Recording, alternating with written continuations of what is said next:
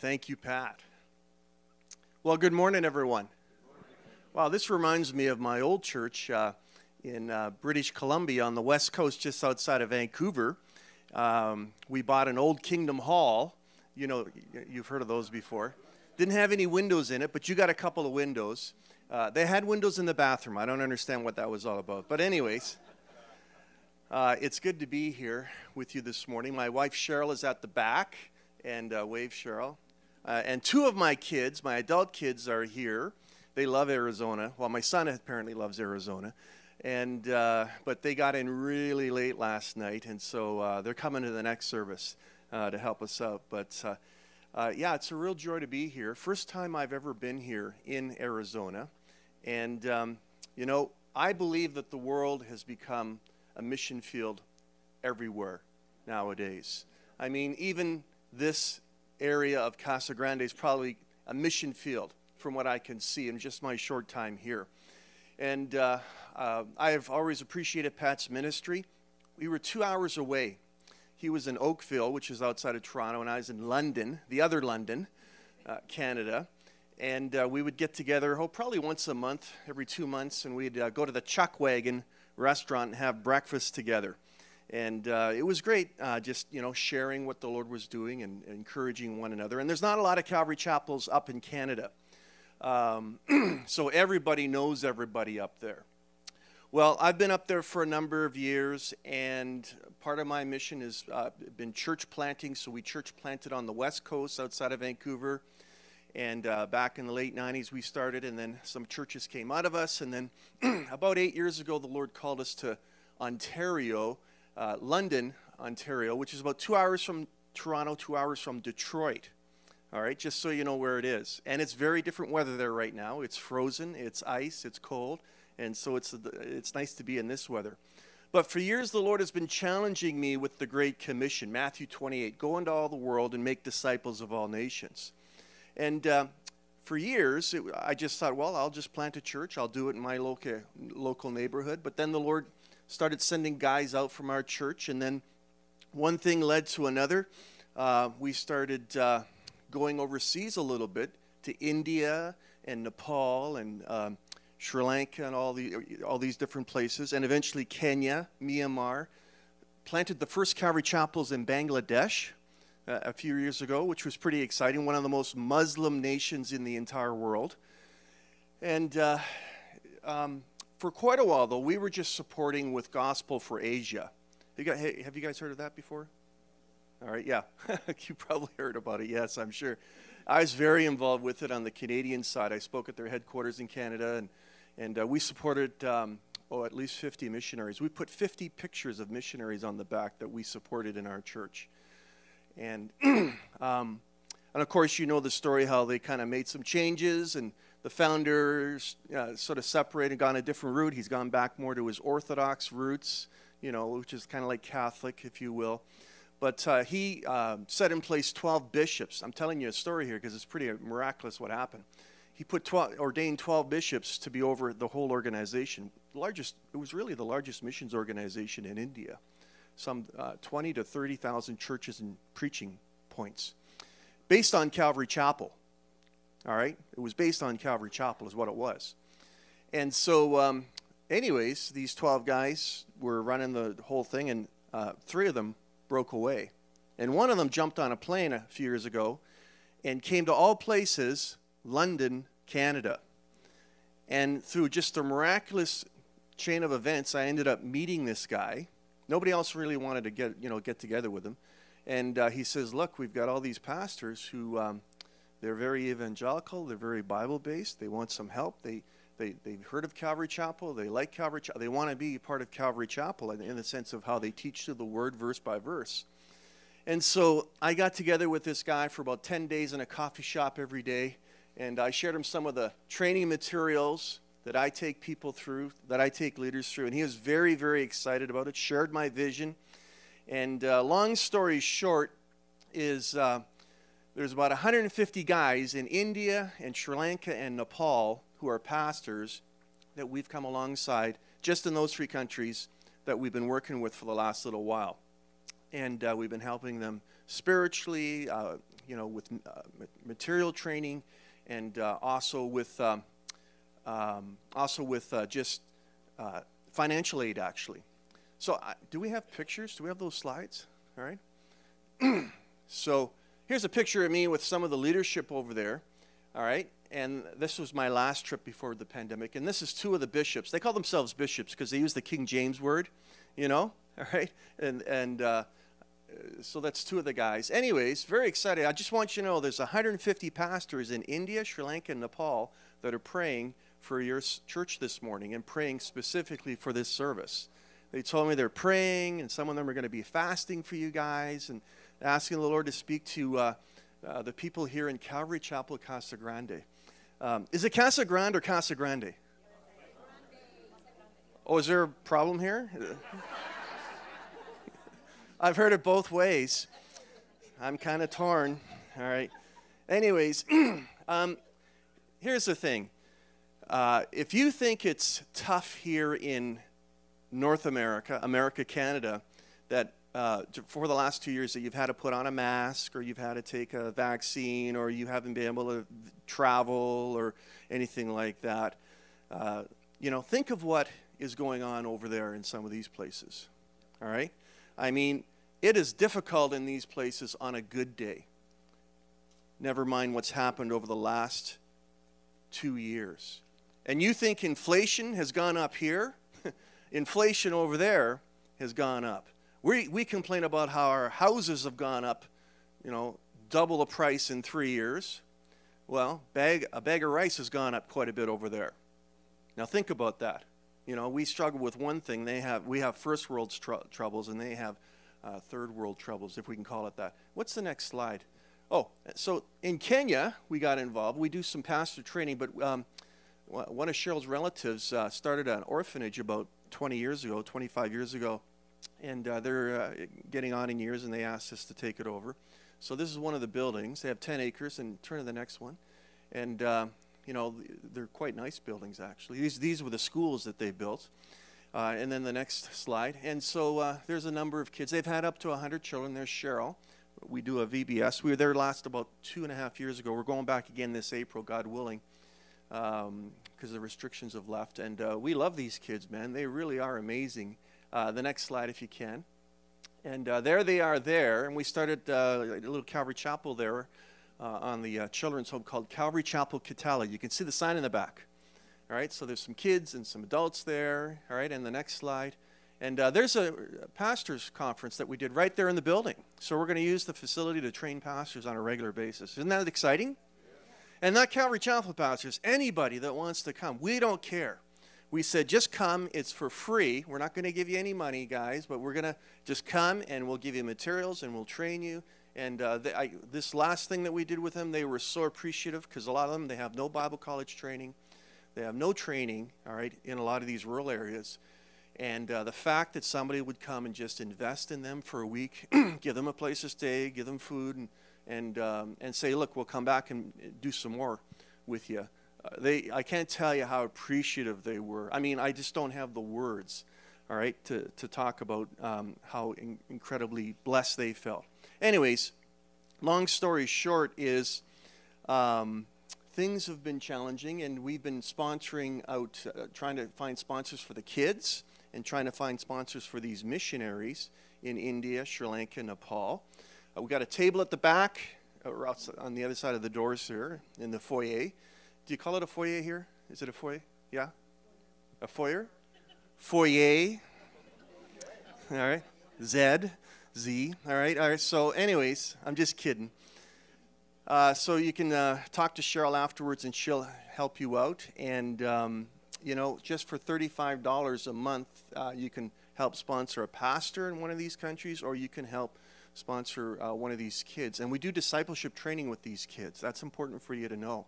Our next step is to raise up two of the kids that have graduated, who are older, to turn them into youth pastors, to stay there and work with the kids full time, and to work with some of the other children's homes in the area as well. That's kind of exciting, isn't it? So, I wish the Lord had put this desire in my heart 10 years ago when I had a larger church. when we were on the west coast of Canada, we had a couple hundred people, nice building, Pacific Ocean, a stone throw away from my office. But then the Lord called us to, the eastern part of Canada. While we're church planting, He puts this idea of a ministry on my heart. And so I thought, well, the only way it's going to go forward is if other churches join hands and we go forward together. But sometimes I think that's a good thing. The Lord sort of humbles you in order for you to go forward. All right? And a lot of times I feel like a little speck of dust on a grain of sand called earth. Do you know what I mean? I just feel like, what can I possibly do to make a difference? It's amazing that God uses any of us, in the ways that He does. It reminds me of the story of, remember the little boy who had, 5 loaves and 2 fishes, right? And the Lord fed 5,000 because the Lord can multiply our efforts many times over. And this church here in Casa Grande, God can use you in big ways to impact the world. And that's all there is to it. So I'm going to talk this morning. You guys are at Calvary Chapel, so I hear you like going through the Word, right? All right, well, get your Bibles out. We are in 1 Timothy chapter 4. 1 Timothy chapter 4. Now, I'm going to be reading out of the NIV 84 because us Canadians don't know any better. But I will be talking a little bit about the New King James Version as we go through, too, because I love that translation as well. But let's pray. Father, I pray as we get into the Word that you would help me to speak clearly, help us to hear clearly what your Holy Spirit would say. I pray you would challenge our hearts. I pray this be a time where it would be just a communion between each and every one of us and you. I pray it would be like a conversation, God, between you and us as we go through the Word. I pray there be something at some point, even if it's just one sentence, that would speak to every single person. A different sentence probably, but something that would speak to each and every one of us. Use this time. We need you to speak through your Word, Father, in a fresh way. In Jesus' mighty name, amen. Okay, so we are in 1 Timothy chapter 4. I'm going to be speaking a little bit about discipleship. And specifically, I would call this message the spiritual athlete. The spiritual athlete.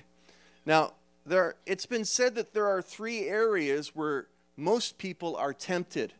Sex, silver, and sloth. Sex, silver, and sloth. Have you ever heard that before? Well, there's another one called Girls, Gold, and Glory, but that's another sermon. This is sex, silver, and sloth.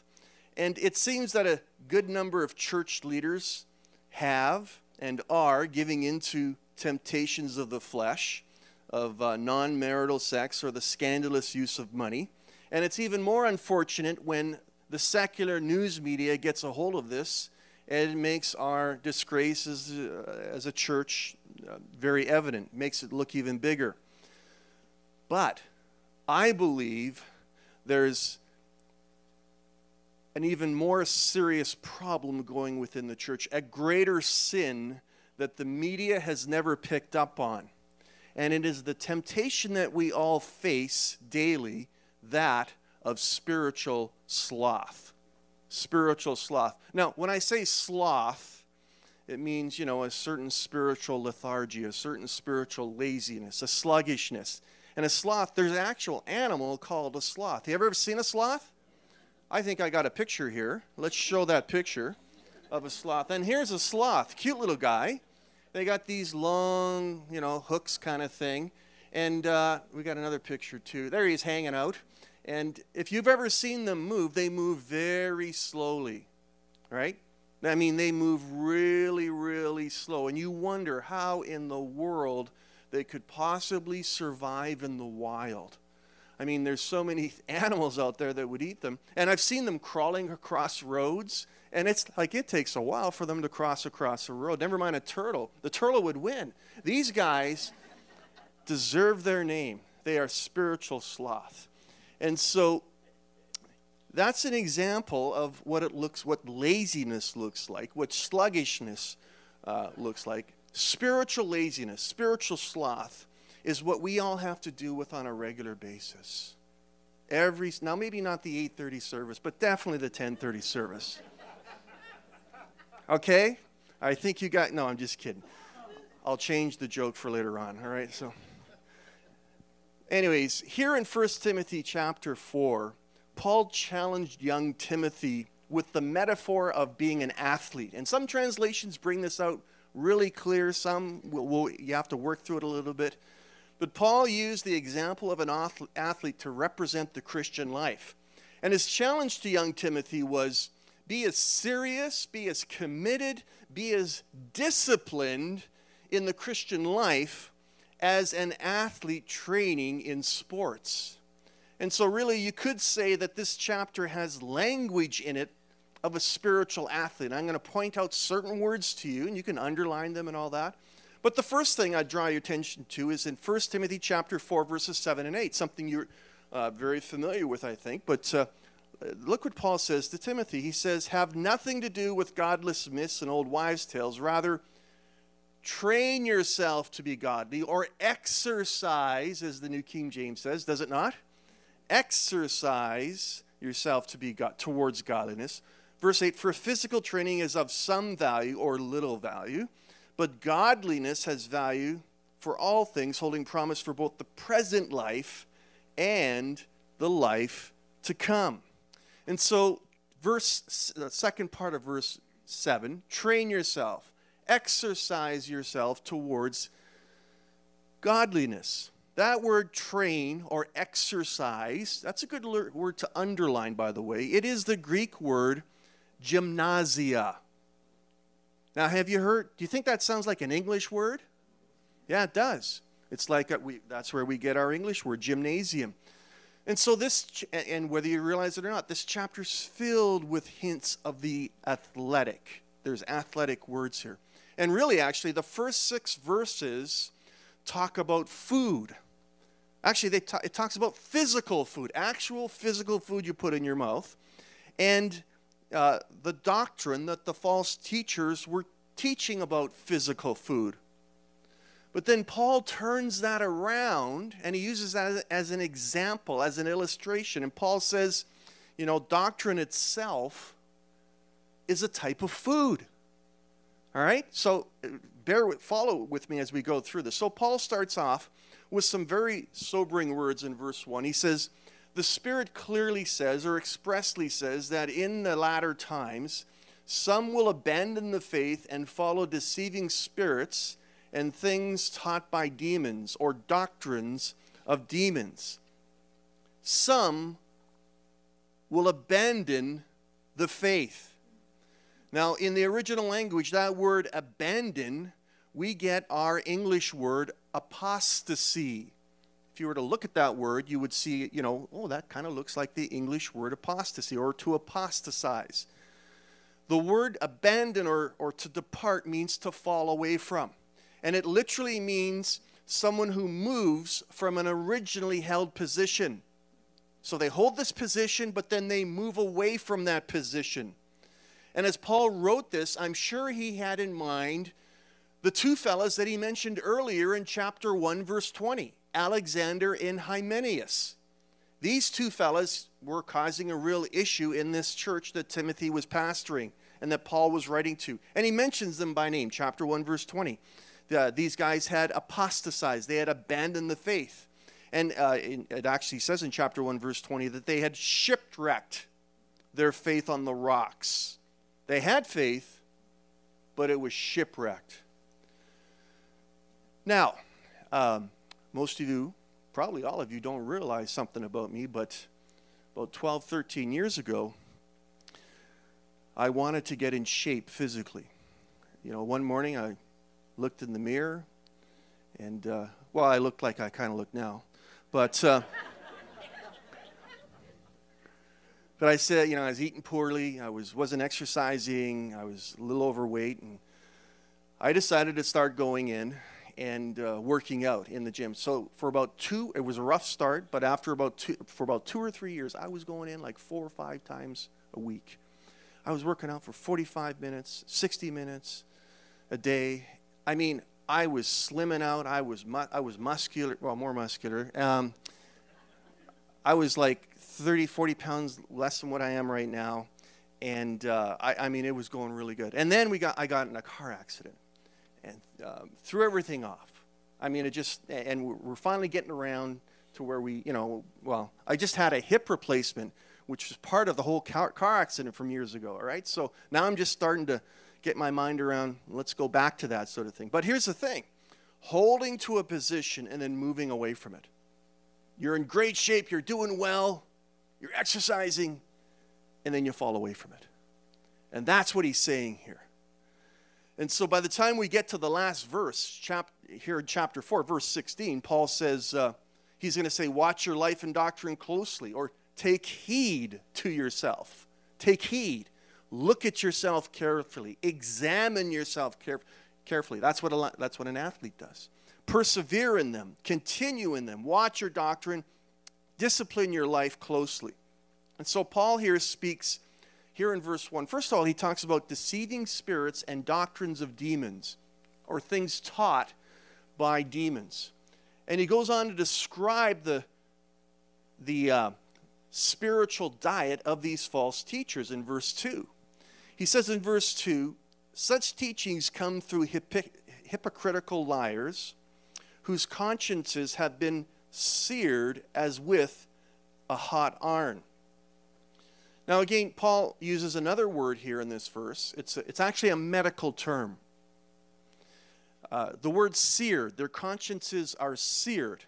The original word there, if you were to look at it in the Greek, would look like our English word cauterize. Now, do you know what it is to cauterize something? Most of you have probably seen a war movie or some sort of movie where somebody gets wounded or cut. And what do they do in the movie? They heat up a knife in the fire, and then what? They put it on the wound, and you hear a sizzle, all right? And then, of course, the guy's really good in about 10 minutes. It's not really like that in real life. But to cauterize something is where you burn the skin or the flesh with a heated instrument to stop the wound from bleeding or to stop infection. That's what it means to cauterize. And afterwards, it leaves a bit of a scar. It leaves some scar tissue. And that area, the skin is thicker. If you have any kind of scar, actually, the skin is usually thicker, and it loses a little bit of its sensitivity. That's what he's getting at here. Paul says these false teachers have lost their spiritual sensitivity. Their consciences have been seared, cauterized. Their consciences have become callous. They were so convinced that they were right, that their conscience didn't bother them. And that's what you'll find when you deal with people in different cults like the Mormons or the JWs or any other cult that's out there. They're so convinced and sure that they're right, but they have a seared conscience. Their conscience has been seared as with a hot iron. Now, iron, I should say. Verse 3 goes on and it says, they forbid people to marry and order them to abstain from certain foods which God created to be received with thanksgiving by those who believe and know the truth. Down through the history of Christianity, there's always been false teaching. There's always been movements or individuals of false teaching. In the first century, Paul always seemed to be at odds with this group called the Judaizers. All right? And they forbade people from eating certain foods. They demanded that the Gentiles live like the Jews. They demanded the Gentiles get circumcised, do various Old Testament rites. And basically, you had to become Jewish before you could become Christian. Okay? And we see this nowadays, actually. There's a new movement. It's not really a new movement, but it's called the Hebrew Roots Movement. Have you ever heard of that? Yeah, the Hebrew Roots Movement. Well, for many, it starts off with discovering your Jewish roots, within Christianity, which is good, and I'm all for. But then it turns into you have to become Jewish before you can become Christian. Very same thing all over again. And so Paul, once again, he lays out this theology of food. Believe it or not, a theology of food. Can you believe that?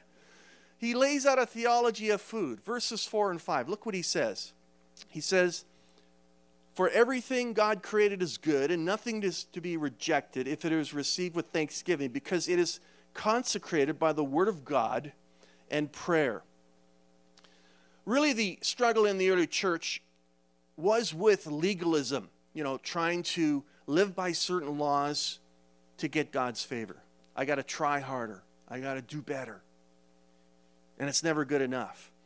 Now, in Ephesus, which, by the way, is where Timothy was pastoring. We think about the church in Ephesus.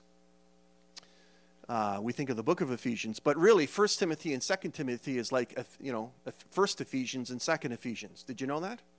So he's writing to Timothy, who has been sent to deal with the false teachers in the city of Ephesus, in the church in Ephesus. But it wasn't just legalism that they were dealing with in that church. They were dealing with something called asceticism, a form of severe self-discipline that saw food and marriage as evil. Asceticism, just a real severe treatment of the physical body. And of course, you see it in some places in the world, like in the Philippines. You see some people who beat their bodies with whips. All right, that's a form of asceticism. All right, so these rules, they look holy, they look devout, these rules, they look spiritual to some people. But really, Paul says, this stuff, these doctrines you're teaching, they're demonic. They look spiritual. Oh, they're spiritual. It's the wrong kind of spirit. And it's not good spiritual food. It's spiritual junk food. Now, do you guys like a bag of chips every now and then and a can of Coke? Yeah. It's junk food. And if you eat too much of that, it's poison to your body. Even a little bit's poison to your body. But the thing is this. Paul says here in these verses, he says, all food is good. Physical food. Marriage is good. God created these things. Well, verse 6. If you point these things out to the brothers, you will be a good minister of Christ Jesus, brought up or nourished in the truths of the faith and of the good teaching that you have followed. Now, the NIV here says brought up in the truths of the faith, but the New King James, or the King James, says nourished in the words of faith. Nourished in the words of God. See, the false teachers, they had all these teachings about food. Don't touch this, don't touch that. But Paul was basically saying, Timothy, listen. Timothy, this is important. Theologically, there's good, healthy food, and theologically, there's junk food. And if you want to be a good spiritual athlete, you have to watch your diet carefully. You have to feed yourself good food. I mean, an athlete, he eats the right food. He's very careful about what his diet consists of. You ever seen a diet, someone really into it? They're weighing stuff on the scale. They're reading the ingredients. They're getting organic. They're doing all these things, vitamins, all right? They avoid liquor and drugs and especially junk food. And you got to be very carefully nowadays, especially if you're in Olympics, because certain drugs will disqualify you because it looks like some sort of hormone or something, unless you're a Russian athlete, I guess. But anyways, I'll talk about that in a minute. Anyways, the Christian is to be nourished, to be brought up in the truths of the faith, in the words of God. And that's what he says. Back in chapter 3, the previous chapter, verse 9, he says leaders were to hold on to the deep truths of the faith with a clear conscience. Now, until you are nourished by the word of God, until you have a real hold on the truths of the faith, the deep truths of the faith, it is very difficult to combat false teaching. It is very difficult to combat legalism and asceticism and all these winds of doctrine that blow through the church. You got to get a hold of the Word of God, and then you got to get a hold of the truths that are in there and understand why they're there. In 1 Peter 2:2, the Apostle Peter says, crave the pure spiritual milk of the Word. The problem in Ephesus, where Timothy was pastoring, was that the people were feeding on spiritual junk food. Paul called it godless myths and old wives' tales. So the first 6 verses that we have just gone over are all about doctrine, good doctrine and bad doctrine. And the false teachers had false teaching about physical food itself, which is interesting. But then, Paul takes that and he turns it around. I love how he does this. He turns it around and he says, doctrine itself and the word itself is like food. It's spiritual food, and you get nourished on it. So do you see what he's doing here? It's very cool. Paul is very good, under the inspiration of the Holy Spirit to do these things in Scripture. Well, let's take a look at verses 7 and 8 that we already read. And this is kind of the key verses for this chapter. He says in verse 7, have nothing to do with godless myths and old wives' tales. Rather, train or exercise yourself to be godly. Gymnasia is the word for train, as we said. Physical training, there it is again. Physical training, gymnasia, is good, has some value, but godliness has value for all things, holding promise for both the present life and the life to come. Now, when you visit the ruins in Ephesus, has anybody ever been to Ephesus? All right, yeah, we usually do a Israel tour, but one time we decided to do the Footsteps of Paul and the 7 churches of Revelation. And so we ended up in the city of Ephesus. And when you go there, it really is quite the amazing old city. It's ruins, but there's a lot to see there. Anyways, when you visit the ruins of Ephesus today, you can go stand in the actual area, the space, where there used to be gymnasiums in the city. They had a couple of gymnasiums there. In fact, I brought a little piece of rock back. I don't know if that's allowed, but anyways, I still have it. I go, this is from, and I think of this saying here in verses 7 and 8, train yourself to be godly. Gymnasia. See, here's the thing. There was a couple of these gymnasiums right on the main corridor, the main street in Ephesus, and every day when Timothy would walk through Ephesus, he would walk past these gymnasiums and he would be reminded of these verses. Timothy, train yourself. Exercise yourself to be godly. Every day he would look and he'd say, oh yeah, Paul told me about that. I better exercise. I need to do some spiritual exercise here, if you will. And so Timothy walked past these gymnasiums every single day and reminded, gymnasia, train yourself to be godly. Now, Timothy, not only are you to train yourself, but you're also to realize that you are in God's gymnasium. Did you know the church is a spiritual gymnasium? Did you know that? It is. There's spiritual exercise that's going on here. There's some commitment and discipline for you to be here, to be a part of this. Train yourself to be godly. Now, I would suggest to you that the main disciplines within the Christian faith are being in the Word, prayer, fellowship, and witnessing.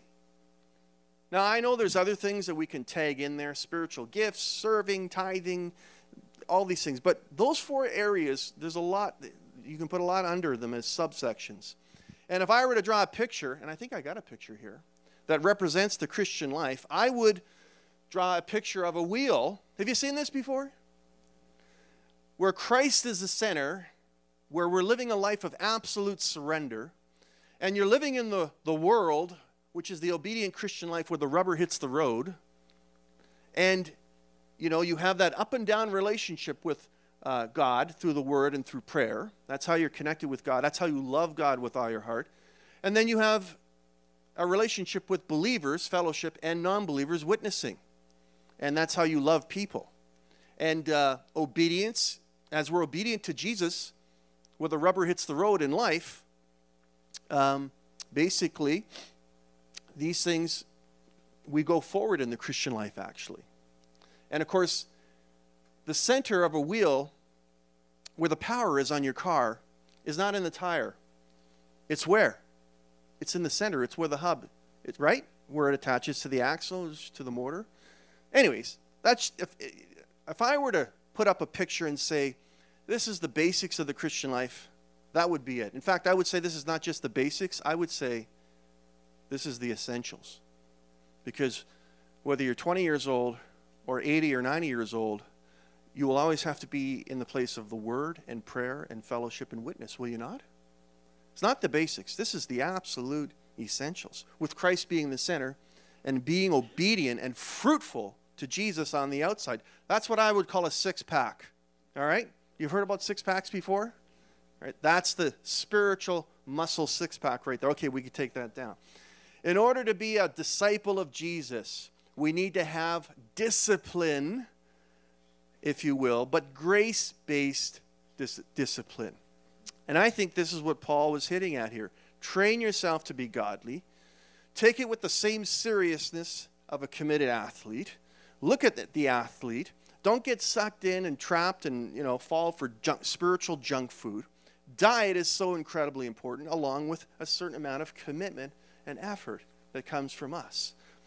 But it's all about grace as well. Now, moving on, let's take a look. Let's get into the word. Verse 8, I want to read it again. For physical training is of some value, but godliness has value for all things, holding promise for both the present life and the life to come. Physical training has some value. It's true. It's good to get out and have a walk after dinner, isn't it? Get some fresh air. But godly training has promise for this life and forever. The payoff is eternal dividends. The payoff is out of this world. Nowadays, our society is very concerned about the development of the physical body, is it not?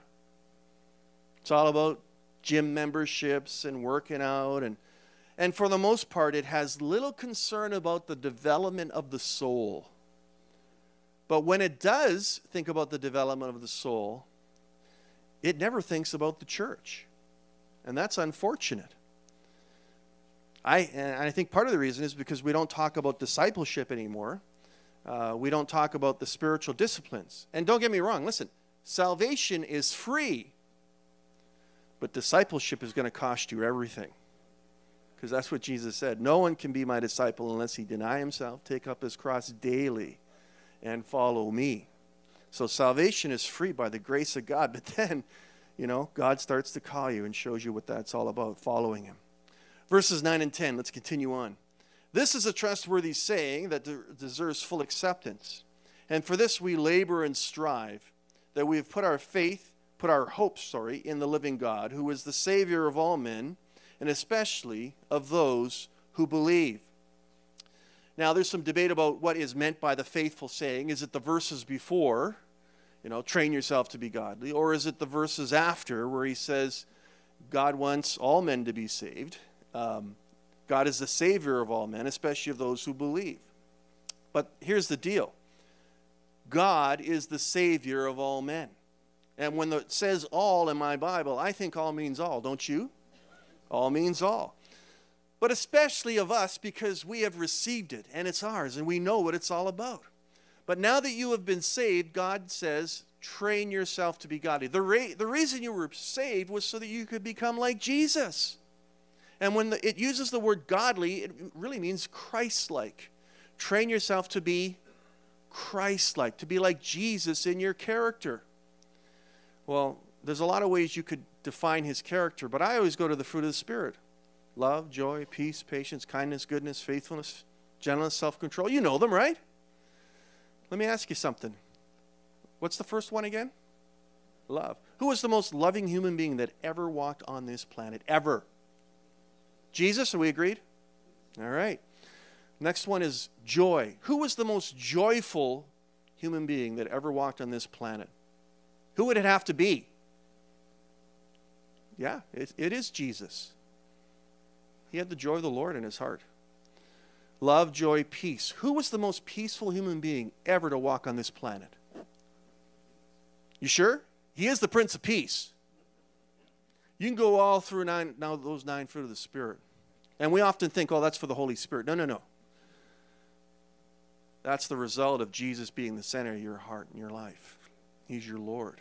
And you will become more loving, more joyful, more peaceful, more patient, more kind, more self-controlled, disciplined, if you will, as you get closer to Jesus and he becomes the center of your life and you're living that fruitful life.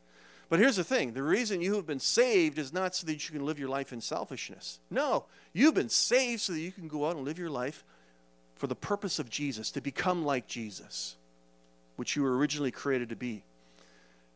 This is a saying that deserves full acceptance. They call it the 5 faithful sayings. I have another sermon, by the way, called the 5 faithful sayings. If Pat ever invites me back, that'll be the one I go to, because I love sharing that one, and it's very challenging. But notice some of the athletics here in verses 9 and 10 that I read. He says we labor, we strive. We labor, we toil, we exhaust ourselves. The word strive and labor here, one of those words is agonizo. Sounds like our English word what? To agonize. All right? We labor, we strive to make this known. That is what God has called us to make this known to the world, that he is the Savior of all men, and that we are to become like Jesus. It's so important. Verses 11 and 12, let's continue on. Command and teach these things. Don't let anyone look down on you because you're young, but set an example for the believers in speech, in life, in love, in faith, and in purity. Back then in that culture, if you were under the age of 40, you were considered a young man. Now, Timothy, because of his young age, and because of the difficult situation he was in Ephesus with all these false teachers taking shots at him, Paul has to say, don't let any of these guys look down on you because you're younger than them. Paul says, nope, don't let them do it. Not for a minute. Challenge it right then and there. Tell them to knock it off. But then he says, be an example. Verse 13. Until I come, devote yourself to the public reading of Scripture, to preaching and to teaching.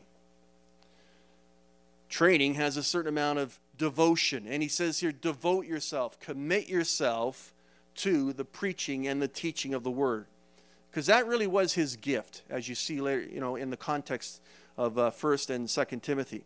Now, verse 14 goes on. It says, do not neglect your gift, which was given you through a prophetic message when the body of elders laid their hands on you.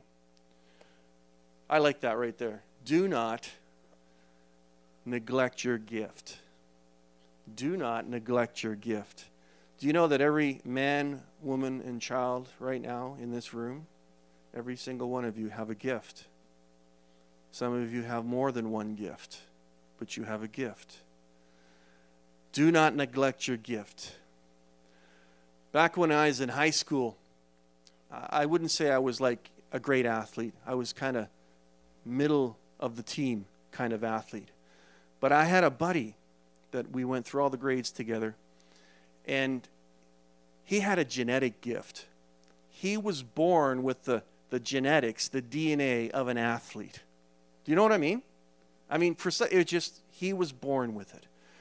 I would go on those long runs, back then we called it mile-long runs. And at the end of it, my lungs were on fire. I felt like I was going to die. I felt like I was going to pass out. He would come in, and he was ready to go for the second mile.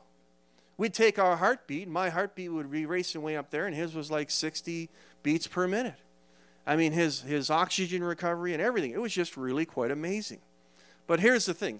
Even though he was 4 steps ahead of everybody else, he didn't even have to work at it. And we were on some of these teams together. And as we got into high school, he started to get into the partying scene, and he started smoking, and he started drinking. And here's the thing, is he was still better than most of us. But he neglected his gift. He could have developed that so much more, went so much further. But he got lazy. He just kind of rested on his laurels, if you know what I mean. Hey, I'm doing pretty good. I'm doing better than most of you. Why would I need to develop it? He didn't. He just kind of went with it. Here's the thing. Do not neglect your gift, guys. God has given you something. And you may be even really good at it, but he's calling you to develop it more. Verse 15.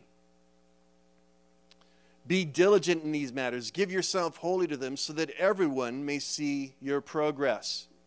Be diligent. Or as the New King James says, does it say give attention? Is that what it says? Give attention to it. Give yourself wholly to it. May everyone see your progress. That's what an athlete does. They watch themselves closely. They progress themselves with charts. They measure themselves, and everybody sees it. And then finally, verse 16, the last verse. Watch your life and doctrine closely. Persevere in them, because if you do, you will save both yourself and your hearers. Watch your life closely. Watch your doctrine closely. An athlete is always watching his health. He's charting himself. He's measuring himself. He's pushing himself. Now, did any of you guys here watch the Winter Olympics that were on just a few weeks ago? Those aren't the real Olympics, right? The summer ones are the real Olympics, right? That's what I used to think. Now, now I really like the Winter Olympics, except for this one. I kind of boycotted this one, right, because of all the stuff that was going on. But I did watch the Olympics in Japan, which is strange. It was in the same 6 or 8 months because of all the weirdness going on in the world. Did you watch the Japan Olympics? And it was at Sochi? Is that where it was? Yeah, I enjoy watching it. I watch these athletes. I'm amazed how, somebody can be gold or silver, not by the difference of a second, but the difference of a fraction of a second. It's amazing, and how do you improve on that? Well, you just keep going and going and going. But here's the thing. All these Olympic athletes, they labor and strive for gold medals on earth. As Christians, we will one day receive something like golden crowns in heaven. Athletes want the whole world to see them standing up on the podium with those medals hanging around their necks. As believers, we're going to take our golden crowns and cast them at the feet of Jesus. There's a big difference. Earthly rewards are for a short season. You don't remember who the gold winners were back in 1963, do you? Nobody does. But here's the thing. Heavenly rewards will benefit you now and into eternity. Our goal is not to race against other Christians or to compare ourselves with other Christians. God doesn't measure you against your brothers and sisters. He measures you by what you could have done. And He rewards you. Why? I gave you this talent. What did you do to it? Did you bury it in the ground? Did you do nothing with it? It has different levels of fruitfulness, depending what we do with it. Instead of coming in first, we are to come in as best we can with what God has given us. And for all of us, this is the goal of what it is. To overcome our natural tendency to spiritual sloth. Listen to me, folks. My flesh does not want to do anything spiritual. Every morning I have to wake up and say, it's time to pray. It's time to read the Word. My flesh fights me. My flesh does not want to pray. My flesh does not want to get into the Word. My flesh doesn't want to come to church. I'm the pastor. My flesh does not want to witness. Right? It doesn't want to. I find reasons not to do it. And all I need is one little distraction. I'm gone. Just like that. Now, as you get older, you understand yourself better. And hopefully you get a handle on it. But here's what I want to leave you with. Make your life count for the gospel. With the little time that we've got left, make your time, make your treasure, and make your talents count for the Lord. We got just a little bit of time left on this earth. Make it count for the Lord. So I leave you with that challenge and my prayer for you this morning. Cheryl's going to be at the back if you want to help sponsor a kid or missionary or find out more information or just become a partner on a monthly basis, whatever it is. But I want to pray for you this morning along with those 150 pastors that are praying for you this morning. Father, we come to you right now, and we thank you for every man, woman, and child in this building, this property right now. We pray, Lord, that you would bless them richly. We pray you would encourage them. We pray, Lord, you would help us to get past our own spiritual struggles, our own spiritual sloth, our laziness. Lord, we need to just be immersed in grace, but then you call us to pick up our cross daily, to deny ourselves and follow you, to be like those spiritual athletes. Train yourself to be godly. Exercise yourself to become like Jesus. I pray, Lord, that would be the reality for all of us this week. Speak to us by your Holy Spirit with this chapter this week. Sow these words to our heart. We pray they would bear fruit. In Jesus' name, amen.